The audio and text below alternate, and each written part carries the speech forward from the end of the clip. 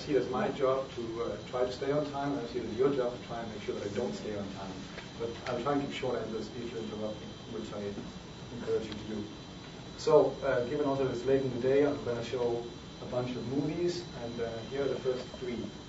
So, for those of you who are familiar with Dictyostelium, and therefore call it Dicty, you probably know all these movies. And for those of you who are not, let me just explain them to you briefly.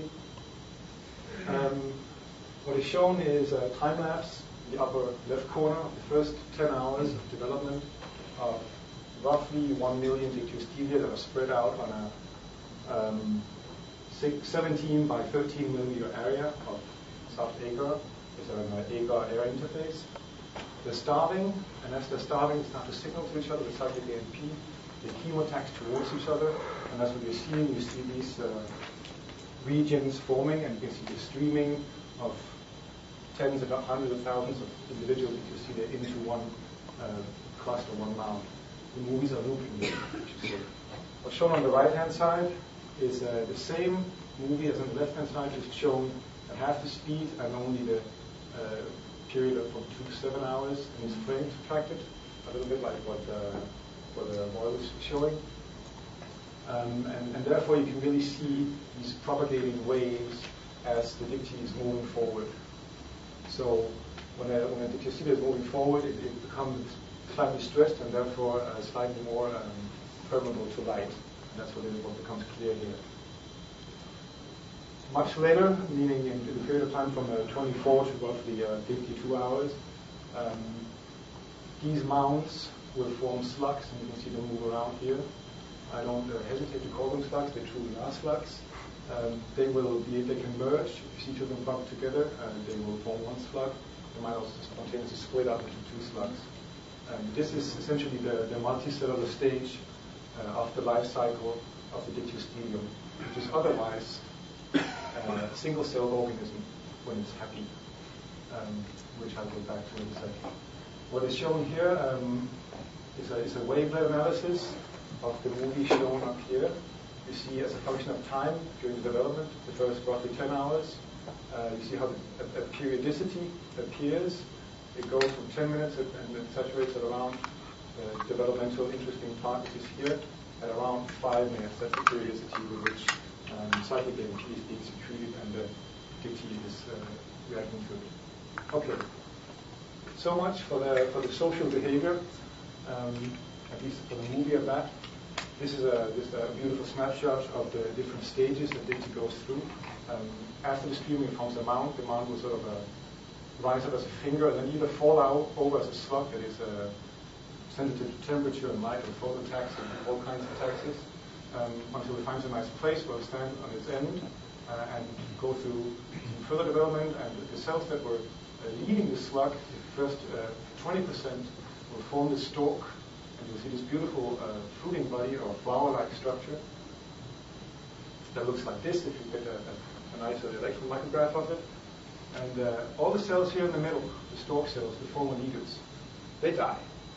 They don't make it. Whereas the 80% that are in the fruiting body form this spore-like structure, and they can go on and propagate the DNA and to the next generation of themselves, when better times appear. Better times is something like this. Here it took a fruiting body and just dumped it on a surface that was coated by bacteria. The fruiting body will sense that. It will basically sprout out these spores that will come out of the dormant state.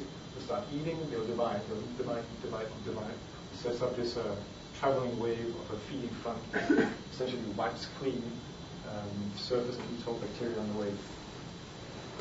So this is shown at roughly 900 times, no, exactly 900 times real time, so 1 second gets 15 minutes real time. Okay. However, you probably want to avoid going through this whole developmental cycle if you can in any way avoid it. Simply because the numbers are not exactly against you, but not straightforward, not quite for you either. 20% of you are not going to make it. So if you can, you're going to try and stay out of that phase. And to stay out of that phase, you just have to feed. Right?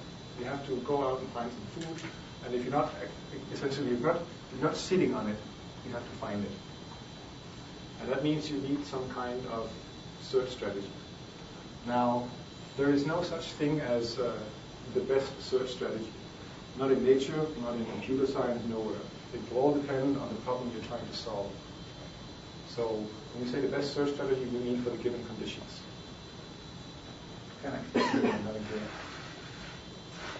So people have shown in computer science that they came up with this no free lunch theorem, which shows that there is no such thing as the best search strategy, which tells us that the strategy we come up with must somehow match the underlying problem set, which is now the distribution of food.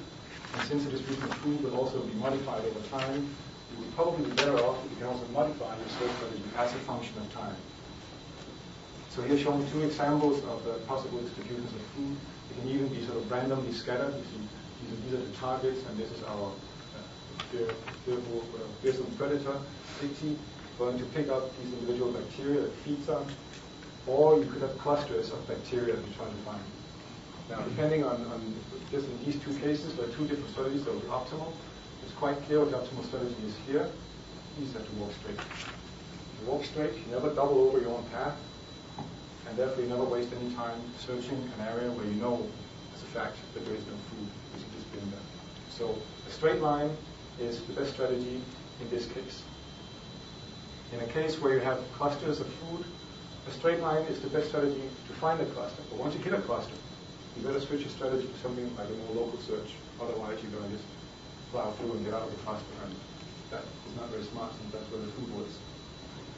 So the whole idea of search strategies, of course, has been studied in many other systems, maybe most famously lately the case of the albatross, where people showed that extensively, published in Nature a couple of times, that there's something like, in the first Nature publication, a power law in the flight times, so it's a log plot of the flight duration, and then the histogram here.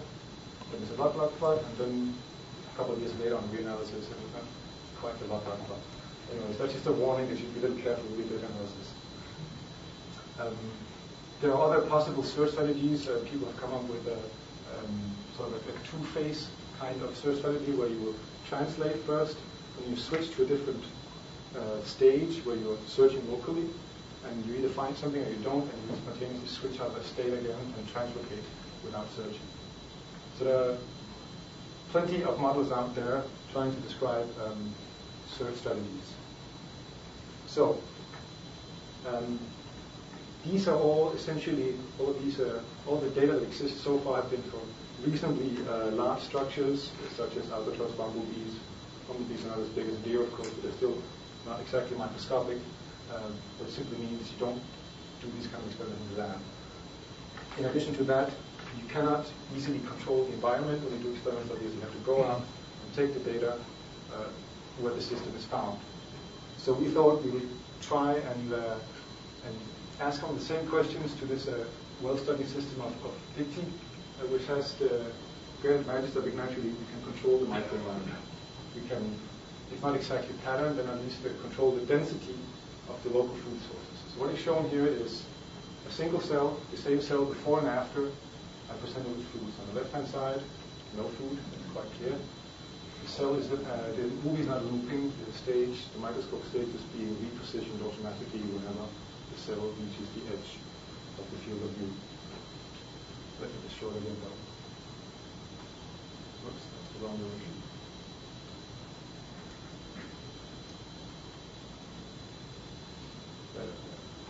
So at the same playback speed on the left and right. On the right-hand side, there's a density of roughly 0.02 bacteria per square micrometer, and you can see that the cell does a pretty good job cleaning up after itself. If it needs a bacteria, it eats a bacteria. And now what we want to find out is, what does this correspond to in terms of search strategy? So we set about trying to quantify the data we collect. So first, I'll just show you the path taken. So for the first 100 minutes of the run, when there's no food, this would be the XY positions. In the presence of food, it looks like this. It is roughly the same scales here Actually, now I'll show you 170 microns, and here is what, 150, 160 microns. I don't know whether you agree with me, but to me they look not quite the same. So there clearly there's some difference. Not only does the path look different, but also first simple measures such as the mean speed differ markedly here. So it drops roughly by a factor of 2 when % activity with food. So just very briefly, in the case of no food, we actually went through a bunch of time series of that was done with a grad student in the lab who was for data, and I only was involved in the data analysis of that part. We found that the instantaneous direction of motion, which is depicted here in the time series, the black line is the direction at any given time. So you see how that sort of fluctuates, possibly stochastically, and then also has a slower component. So the blue line is just drawn by hand. We can roughly describe that as a random walk of the blue line with an additional noise that we could say is a harmonic noise, which essentially is just ignore a differential equation. If we do that, we get the power spectrum. We can fit that pretty well. We can also build histograms of the instantaneous angles. We can see we have a nice little Laplacian distribution of double exponential distribution of turn angles. And we can show that the turns are also anti-correlated in time, which means that the cell can actually move reasonably straight.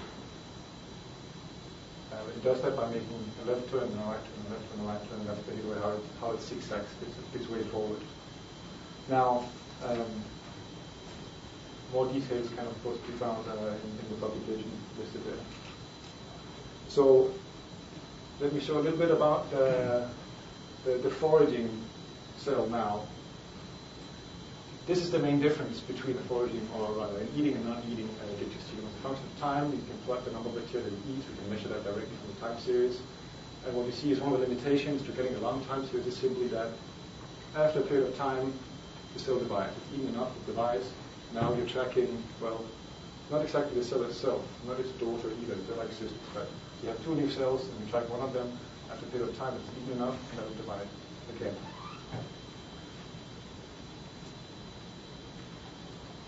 I better speed up. The time series like that, with these precision plots, you can measure the mean square displacement in the case of no food and food. These are double logarithmic plots. The full line here is a slope of 2 that would correspond to ballistic motion, and we also have a dashed line here that corresponds to diffusion. Neither of these are actually quite what is taking place. So if you look at the local slope, meaning just the logarithmic derivative of the mean square displacement, you will get something that looks like this in the case of food and no food again. You see a transition from ballistic motion to something that looks like a self-avoiding random walk, and then a crossover to lack of data, but essentially also just diffusive motion. In the presence of food, you see the same kind of crossover, but this plateau seems to be dragging on for a longer time, so it's self-avoiding for a much more extended period of time. So 3 time scales, persistence of roughly 1 to 2 minutes, self-avoidance of up to 10 minutes, and then in the case of food, further self-avoidance that can basically go on forever. I'm going to skip over this one and this one and show you just what we think is the reason why we have this self-avoidance at very long time scales. So self-avoidance at very long time scales in the presence of food seems to be simply because the cell has cleaned up all the bacteria eating on its way, and given the choice between moving into a region where there's no food and a region where there is food, it's going to move towards the food. That's what you're seeing here. You see the digestia hitting a cluster of food, and it stays on that food until it's cleaned up. It never actually exits it. It gets close to the border, but it will not exit. Given the choice, it stays on the food. 2 minutes over time for conclusions. In the growing state, we have this at least 2 different kinds of search behavior. One, when there's no food, the cell takes reasonably long and straight runs, searching for the food, trying to find the first single bacterium. And once it hits that, if it's a cluster, it'll stay on it. If it's a single bacterium, it'll just scoop it up and continue. In case of more abundant food, it'll perform some kind of local search. It doesn't move as fast. It slows down. It cleans up after itself and stays on the food, never going back into empty regions. Acknowledgement, the people, the money, and thank you.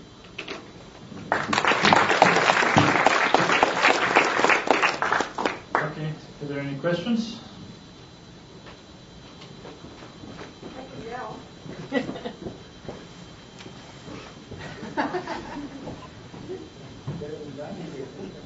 How does it know to change its behavior? Excellent question. No real idea. It certainly doesn't have a brain, right? So one of the reasons why we are studying dicty, and one of the advantages of dicty, is that if we see any kind of complicated behavior, any kind of adaptation to the environment, we at least know that it's not something it's thinking about. It can't. Right? It must all be hardwired. So one way it can change its behavior once it encounters food is simply that it doesn't have a separate mouth and feet. Right? It eats with what it's walking on. So when it encounters food, it has to engulf it, phagocytose it. And at some point it's going to get very full. And it moves by polymerization of the cytoskeleton, and if that gets too crowded in there, that's not going to be a very efficient way of moving, so it slows down. That's our idea. But it doesn't just move slower, it changes the shape of its path. Right, so it moves slower. That was what I will answer first. The change in path, we think, is that it does a little bit of local chemotaxis. So it can smell a very nearby bacterium, and it will send out a pseudopod to scoop up that one. And once it sends out one pseudopod, it's sort of broken its symmetry and tends to sort of try and go in that direction. Right? So this introduces an increase in the randomness, in the short-time randomness. Right? So the persistence is much shorter. The persistence is basically set by the length scale, or the density of the food that is served to you. Any more questions?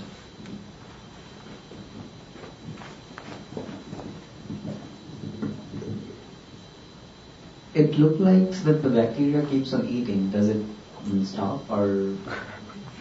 When you say bacteria, do you mean the bacteria, or do you mean the big guy? The big guy. The big guy, okay. Not a bacteria. It becomes ill-defined, because once it has eaten enough, it divides and becomes two. But it'll essentially only pause for the briefest period of time, which is about 10-20 minutes. Oops, I'm going to start it now. There. Talk to me. And now. Right, so there's a plateau here that is less than half an hour. The cell divides, and they both take off and start eating again. But it's essentially it's never full. Once it's full, it becomes two.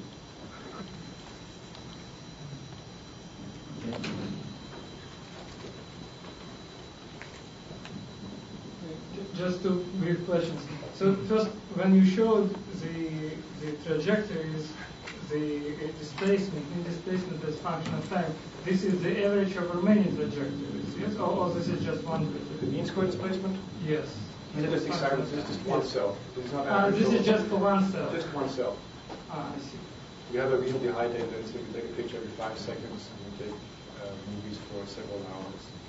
So at least down here at short time lags, we have good statistics. Here, this is just noise. And the second question is, have you measured the proliferation? That will depend on whether you have food or not. They certainly do not grow and divide if there's no bacteria. We are doing all these experiments on essentially nutrient-free agar. So they will run around, and they will not slow down for the first 10 hours. They seem quite happy to just run around, looking for food that we know is not there. They don't. So they're searching. After some 10 hours, they tend to slow down a little bit, but they will still be fully active, most of them after 24 hours. But they don't divide, right? So, yeah, one last question then. Very quick. I just wondered, if these MSDs, you have a red line and a blue line, and previously you showed us the raw data and the smooth data. Does the red line correspond to the MSD of the smooth data, or is it the smooth MSD of the raw data? Did I understand that? Let me just tell you what it is. The blue line is the raw data where the mean square space has been calculated in non-overlapping windows. The red is for both smooth and now the mean square displacement is calculated in sliding overlapping windows. Okay. But the data has been smoothed doesn't make any difference when you go beyond a minute. That doesn't play any role. It's only up here that you can see a difference because using a non-overlapping or overlapping windows. Okay, one last question and the rest goes to the discussion. This should be quick. What about varying food densities? Have you looked at that, or are you going to? I did. I didn't have enough convincing data to put one plot together that I was so proud of. But we varied them roughly 2 orders of magnitude, or the food 2 orders of magnitude. Very briefly, when there's just a tiny amount of food, meaning it's going to encounter one bacterium every, say, 50 micrometers, which is 5 cell diameters, the cells seem to speed up a little bit, which doesn't make sense. They get like a little drop of sugar water. It encourages them to speed up. But otherwise, they don't seem to change much of the statistics of their behavior. And then as the density increases beyond that, they will start slowing down again and become more rapid. And at the highest possible density, they don't move very much. They're happy where they are. Okay, so let's thank the speaker and all the speakers of this session of bacterial suspension biofilms. Of course, we just learned that it's not just Okay.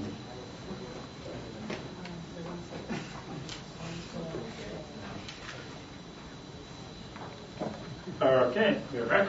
So we just learned it's not just bacterial. There's some other unicellular organisms that can function and interact in sort of in cohort or sometimes individually. So one thing I would like to emphasize for again physics community here that those sort of unicellular organisms that often act in cohort and or at least live nearby and sometimes cooperate is probably most common life form on Earth. So I've heard less than 95% of the biomass of life are bacteria, and they are either bacterial biofilms that live on the rocks and in the soils, or they are this bacteria, the cyanobacteria that photosynthesize in the middle of the ocean. So many of those involve multiple species. Many bacterial biofilms are associated with 75 of infection. And what's really interesting is that how different sort of bunch of scientists looked at them, and how at this point we kind of start coming back to this original sort of naturalist approach. So back in 1800s, maybe 1700s, all the way to 1960s, all people could do and were doing is do this naturalist approach. Just watch them carefully, try to understand what they observed, record, and maybe analyze with some limited learning. Then the DNA evolution came about, and molecular biology came about, and genetic approaches came by, and all the microbiological community, they stopped really caring about what's really going on. They stopped in many aspects to take movies and stuff. All they were caring about sort of molecular details. Let's see what genes are doing. Let's focus on single molecule, maybe single residue, single pathways. And on the other hand, the math biology community came up with some sort of quantitative phenomenological models that sort of explain in such phenomenological details what's going on, like the Siegel equations that were mentioned at the start. And right now, with the DNA system approaches came back, and then we come back with a biophysical model that again start going back to those original naturalist approaches. And now we can, with the microscopy these days, we can view the single cells and even single molecules in vivo observation. So we can do the same thing that people are doing. We can see this with much higher precision. So, and what really came out from the session, from my view, it looks like physics community and biological community, they kind of look at this problem with two different angles of this. So, what the biologists want, they really, and this quote from Sidney Brenner summarizes it pretty well. They want to connect the pre and they want to connect the phenotype and genotype, and the problem faced by pre and post-genomic genetics are pretty much the same. They want to see how the genotype translates to those measured behaviors. So, what do the physicists want? And the joke that we used to have in Russia is just to satisfy their own curiosity with government funding, or sometimes without. We all struggle around here. But seriously, it's kind of the new mesoscopic laws. We're looking for organizing principles. We're looking for something that's really not molecule dependent. We want TAR receptor to function the same as the other receptor. On the other hand, biologists know those receptors for a reason. So the question that biologists are asking is, what's really the difference between those receptors? What's common? So it looks like it's kind of two different approaches. Some physicists want to abstract, biologists want more details. So the question is, how do we do it together? How do we try to work together and answer those questions? And I was thinking that can sort of do it. So should physicists care about the genetics? Should we care about genes? Should we care about mutations? Should biologists care about physical mechanics, hydrodynamics, elasticity, optimal surface strategy, and etc.? So I think those are very interesting questions to talk about today. So I would like to ask speakers to come back to this stage and maybe share their opinions, and everyone is welcome to participate.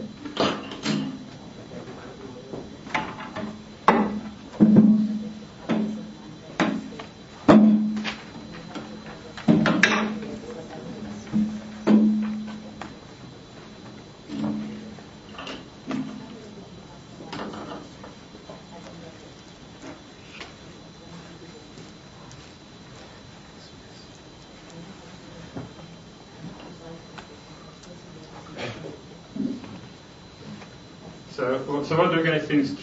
Are we really asking two different questions to work together, or is there any hope of not of consolidation, but sort of bringing some questions that are related to both of the communities? You should ask a biologist.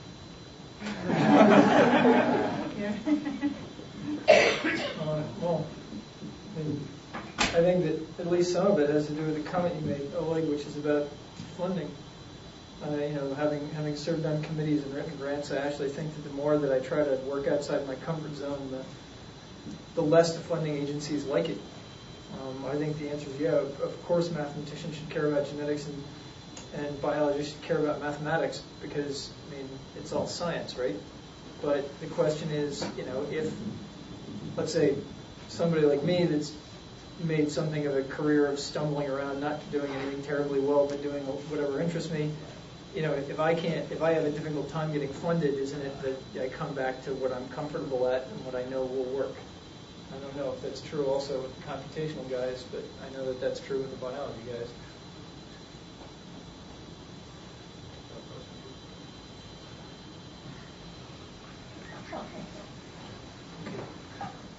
So, if there's no more comment, we're open to any questions or anyone's opinion. Anyone wants to speak out?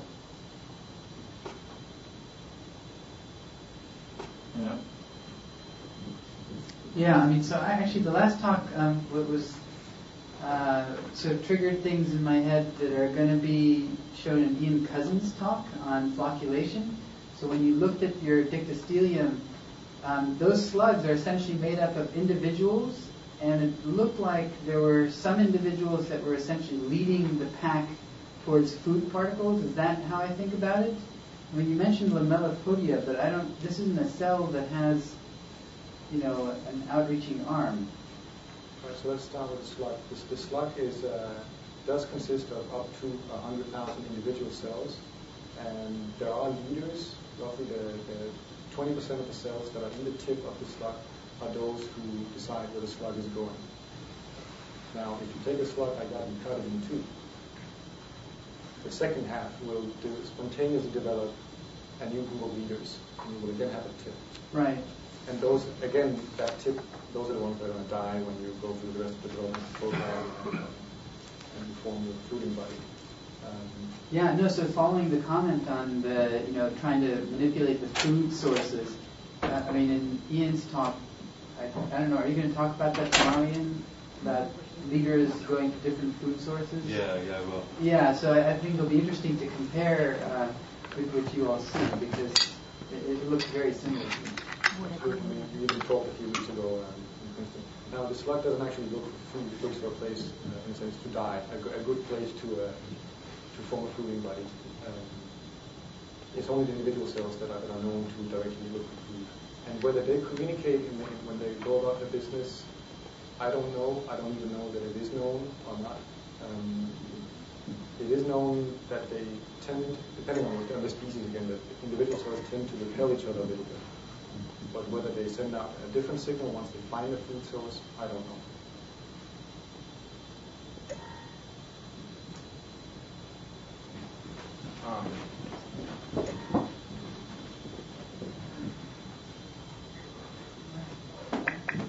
So just a follow-up to the, I don't know if you just, so the slugs, when you said they search for places to form fruiting bodies, but if they find food instead, do the individual amoebas branch out and start duplicating again?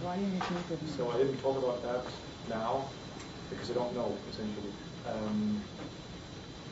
I think they pretty much become dedicated to forming a fruiting body, and it takes a rather strong clue for them to change their opinion and go back to being individuals that just eat the market. I certainly know that the fruiting body has a certain resistance. Once you form a fruiting body, it will wait for, I think, 8-12 hours before you can challenge it and make it burst open and start over again. Even if presented with good stuff, shortly after it's formed its fruiting body. Somebody knows more? Go ahead. Do you know more about picture than I do? I don't know anything about pig stealing. It's almost like your system. I agree, we should write a paper on that. Okay. Are the individuals within a slug genetically identical, and what happens if you introduce heterogeneity within an experiment? So people have done that. This is turning out to be an addictive discussion, it seems. Anyway, good for me. Everyone remembers the last talk fast, so. Yeah. So people have done experiments where they have competed two strains against each other. One that tries to avoid forming the stalk. Remember, the stalk is those are the ones who die, right? So they essentially have cheaters in the population, and then they analyze it from a mathematical game theoretical point of view. You'll find a Nature paper from 10, 20 years ago that looked at that. So the different strains do have ways of distinguishing between themselves and others. Not only do they prefer to go to themselves, unless cheaters of course, but they also try to keep out the others. So there are mechanisms of keeping yourself alive.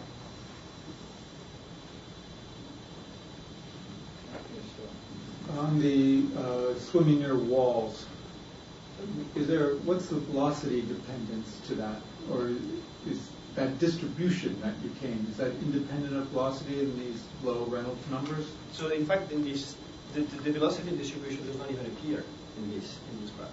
So in fact, so there hasn't been a lot of experiments measuring the velocity dependence. There's been, I think, people have looked at this for E. coli, and there's a strong wall dependence. But that's, as far as I know, so the velocity, if you're swimming in circles near the wall, then you go slower than if you're swimming in a circle or straight away from the wall. Friction goes up. In general, that leads to swimming going down. There have been a couple of papers by Rosanne Bijan, I think is her name, a microbiologist from Virginia, and I think that's about it. But your theory says it should be independent of velocity? Well, my theory says that, in some sense, my theory is a far field theory. Sort of the first effect of the wall. The first effect of the wall is you think of the cell as a flow disturbance with a given strength, and then you ask the right. That's the flow that you would have away from the wall. And you ask the question, well, what is the first effect of the wall? The first effect of the wall is for a given strength that you're applying gives you an attraction that's proportional to this flow strength. Now, of course, what I call P my dipole which roughly speaking scales like the drag on the cell times the size of the cell. And the velocity is changing, the drag is changing, so that means that the strength of this subtraction is also going to vary. The important thing is that it will always go in the same direction. Whether it goes up a factor of 2, goes down a factor of 2. But yours fits so well to the sperm data. Yeah, so that means that, my interpretation is that the essential physics is there, and then one thing that my data, of course, our data doesn't do so well, is that my model diverges exponentially at the wall. It's a far-field model, so strictly speaking, at z equals 0, it's infinite. So, there are things that we need to worry about within basically one body length of the wall. So the last 10 microns or 5 microns, which is the length of the cell blood flagellum, we don't do a good job there because our far-field quote-unquote approximation is not anymore. So what are the biological implications? If you're a sperm doing whatever you're doing, how big are how far are the walls from you on average? You must be getting into narrow tubes, or? Correct. Well, in fact, you don't even need to get into narrow tubes. It shows that even if you're in big tubes, you end up near the wall. So that seems kind of dumb. If I was a sperm, I wouldn't want to swim, and my job was to get upstream. I wouldn't want to swim in the high viscous, high drag area. Speaking. I really saw it. So, but in some sense, what this shows is that, and perhaps that answers, or at least addresses some of those questions. There are some physical consequences of being an organism that exploits fluid forces for swimming that you just can't avoid. And that's one example. And so whether you're a pusher, first of all, there's no force, so you're a dipole, that's always true. Whether you're pushing against the fluid or you're pulling against the fluid, you always end up near the wall. For two different reasons. One is because you're attracted, the other one because you end up crashing into the wall. But this is something that you cannot avoid. And so perhaps there's a way to design something that has no inertia that can be repelled by the wall. But basically, this is an example of sort of physics. You could have feedback, and the sperm could say, "Oh, I don't want to be near the wall." Of course, and then you can basically change the way you stir yourself, right? So I'm just asking, what's the answer? When you measure, if you're a spermatologist and you're measuring it in actual, whatever the channels are called. Well, they're different channels. I don't know. Fallopian tube, yes. There's the uterus. Are they all near the surface there? Well, that's where they stay. They wait for the ovum on the wall. So in some sense, they use the fact that there's this swim. They want to be in the wall because, as you know, so it takes. I don't know how much you know about the biology of reproduction. It takes a couple of hours. From that point of view, okay. So it takes a couple of hours between insemination for mammals, between insemination to all the way to basically where the cells are going to wait. They're going to go through the cervical mucus, through the cervix. They're going to go up the uterus. They're going to go through this entrance of the fallopian tubes, which is full of mucus, and then they're going to go up the fallopian tubes, and then they're going to wait. And they can wait there for up to, I think, something like 3 days. And they stay at the wall, and they undergo a number of chemical and physical changes, but they are on the epithelium. They stay there. And then, the encounter with the egg, if it happens, the ovum, if it happens there. So they have to be at the wall because that's where they stay there. That's why they're protected. In fact, that's the only place they're protected. Otherwise, and that's why they have to hurry up because, as far as I know, and I'm not a biologist, so take this with a pinch of salt. There's the female body actually all the way until when the sperm cells are stored in the fallopian tubes attacks the sperms with as a immune response basically all the way until they're stored inside the fallopian tubes and then they're protected. So that's why they really have to hurry up. I think that the answer to both of these questions is yes to some extent. To me, I think because I'm more leaning towards physics, I guess the second one, the physicists, I think, try to find some universality as to what sort of minimum rules of physics that I should put in so that, for example, I could see a collective behavior and so on.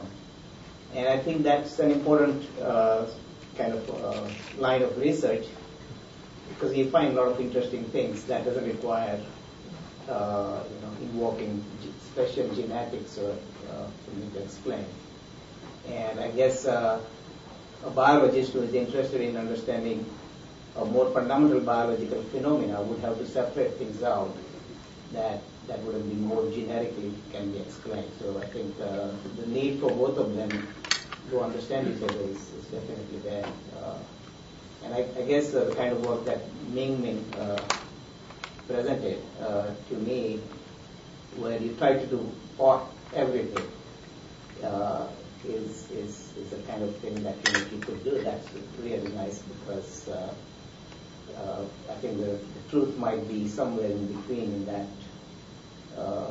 the environmental or physical factors are just as important as biological factors. And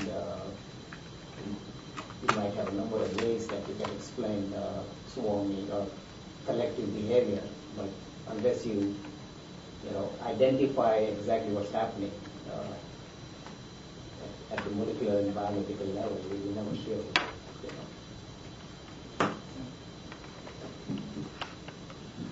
Eric, very interesting about the attraction of the bacteria to the wall. I was wondering, you briefly mentioned that the bacteria gets your theory break down when the bacteria get too close to the wall. And you said it's about one body length or one length of the flagella. Is that correct? Well, that's what I'm saying. Whether it's correct or not. Basically, anything that's far field, there's a length scale. It's the size of the cell, and so anything that's far field is valid asymptotically far away from the cell, as the cell is a point. But roughly speaking, it should remain valid almost even quantitatively up to one body length. As soon as you're within a circle of one body length, then you actually see the detailed geometry of the cell, and then you actually have to know about everything, the three-dimensionality, and then all the high-order effects, hydrodynamic effects that Miming talked about, like high-order singularities, etc. All of this becomes important, and then you cannot do this on a piece of paper. Okay.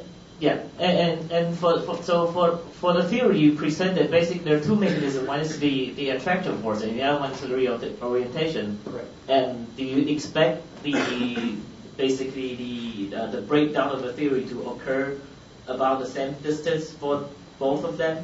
Well, they're both being derived under the same sort of regime. So yes. Yes. And so the one question I have was, you can say that there is an attractive force by just looking at the concentration profile, but you didn't present any kind of experimental evidence in terms of the reorientation. No. Do you aware of anybody who observed that? That's a good question. I don't know.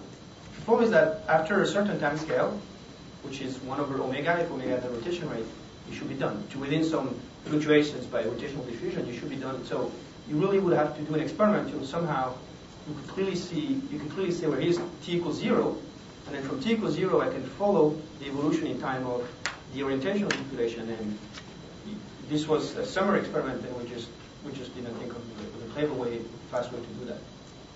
This is it would be very interesting data, but I do not know of anybody who's done that. Thank you.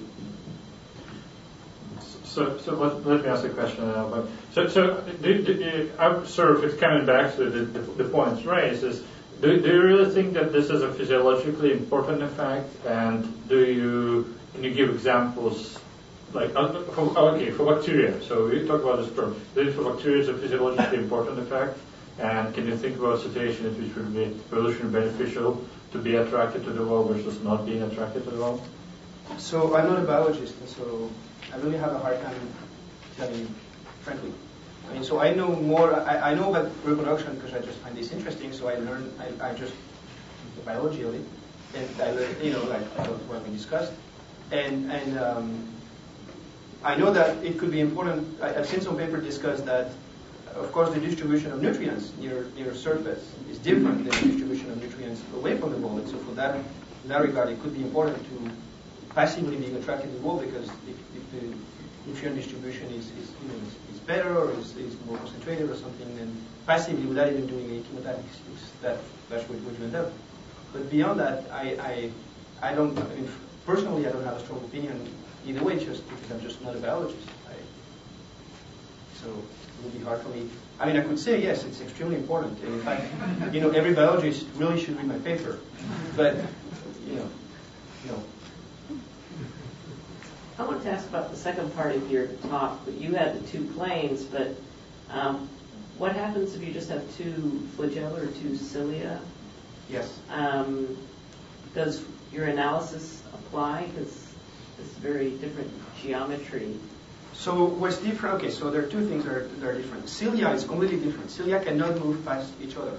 So cilia are embedded into the boundary, and they're beating, and if they don't have this degree of freedom, one can swim faster or slower than the other. So for cilia, to get a phase locking, you need to have a mechanism that, if this is cilia A, this is cilia B, this is what I said earlier, you need to have a mechanism that say, well, whatever's doing the beating in cilia A needs to take into account the fact that there's another one that creates a flow field. This flow field creates a force distribution, and so you have basically you need to have a force generation, whatever those the moments distribution, etc. That is load dependent. That is depending on the fact that if I'm here and there's a guy here that's beating very fast, it gives me a load that's very different than there is this guy right here. So for cilia, you need this feedback, and there have been some papers, quite a number of papers that have demonstrated that you need this feedback.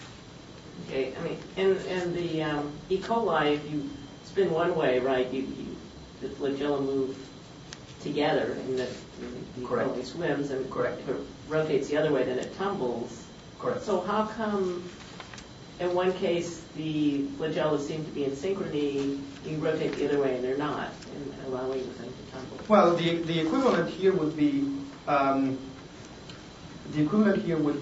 if I have a waveform, I'm giving you a waveform, and I'm telling you it's a waveform for which the stable situation is the in phase. If I flip the direction of the wave, which would be the same thing as if I have a helix and I rotate one way, I suddenly flip the direction in which those helices are rotating, then what was stable becomes unstable, and what was unstable becomes stable. Okay, so it's purely geometry. If you have a wave that is asymmetric formed back one way, if you flip the direction in which the wave is propagating, then the asymmetry becomes completely reversed. You have to actually flip the page to see the problem, and what was stable is now becoming unstable.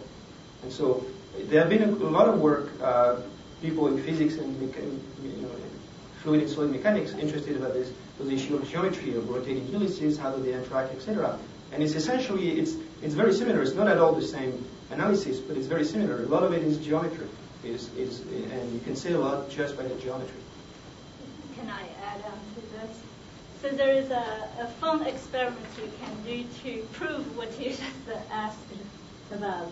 So if you take, say, 3 coils, like hard wire, and you make 3 coils, identical coil, and if you flip them counterclockwise, they'll rotate smoothly. They synchronize. If you rotate them clockwise, they jam. So it's an asymmetry in this helix. So it's a very fun experiment. I use this to demonstrate with my 7-year-old daughter when I go to elementary school. But they have to be floppy wires, or? No, the hard one. So take like the hard wire. The closer hanger would be a good material to start with.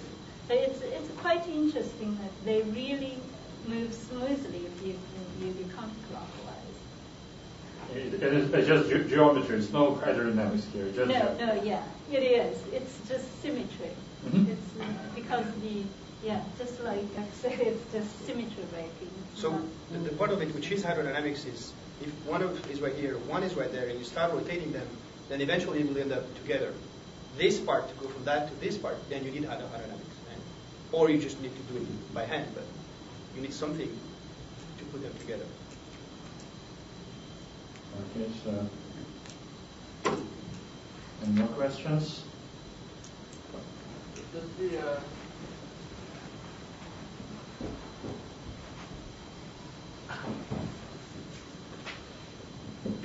Does the wall effect we've been talking about affect the distributions for the chemotaxi stuff from Lindy's talk? That's a good question. I don't know. That's related to it. I've only recently actually read your paper. You're talking about the biophysical paper, right? The chemotaxis, the profile with the fit with the. I don't know the answer to that.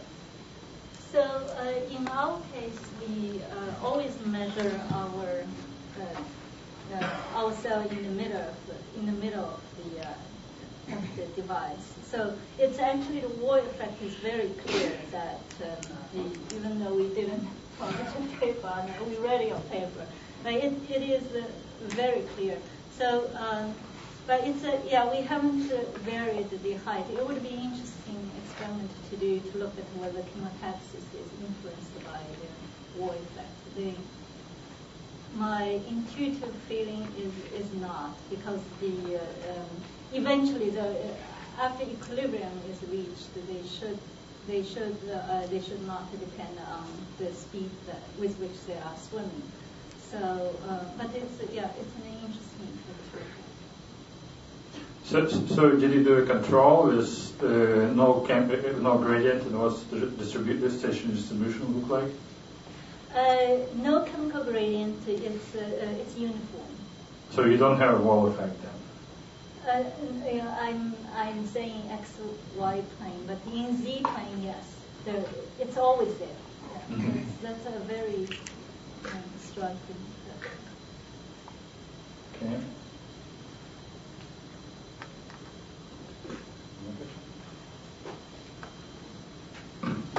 So this is for the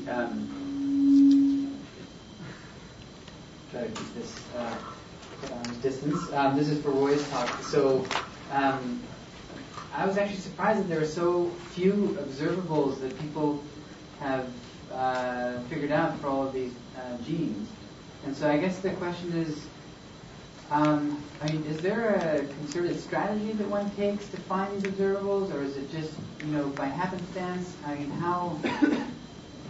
Yeah, and what's sort of optimal for a given gene? How do you even start to, plot that trajectory?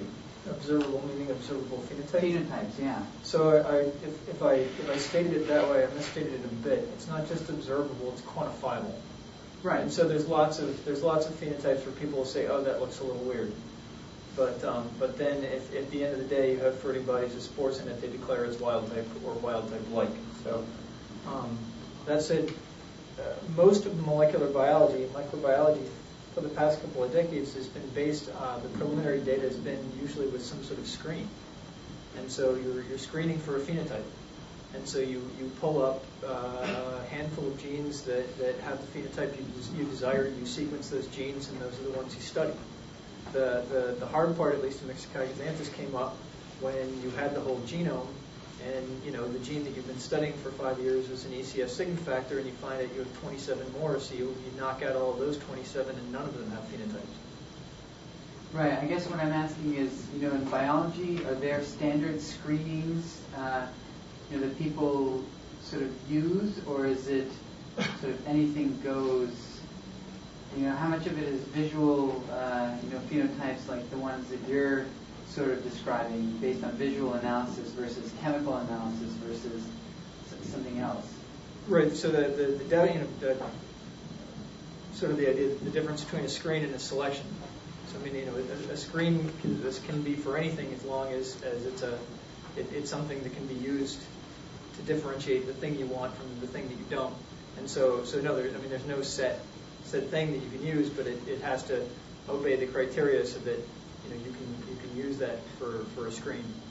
I mean, it just has to be something where you can grow lots of an organism and then be able to figure out very quickly which one is the one you want based on something quantifiable, usually. Just on a related note, Itai's question about phenotype, or Roy's answer about phenotype, reminded me of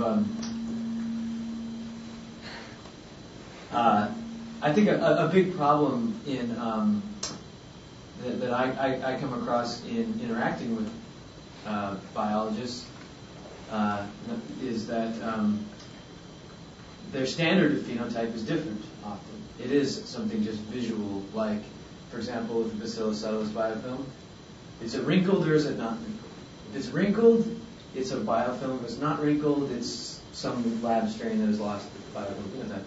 But, that might not be the right phenotype. The right phenotype might be, is it a solid or a fluid? Does it give or does it resist strain? And so, these questions here about physicists caring about genetics or biologists caring about physics, I think in a large part we can help each other out right there in terms of, understanding materials, properties, things.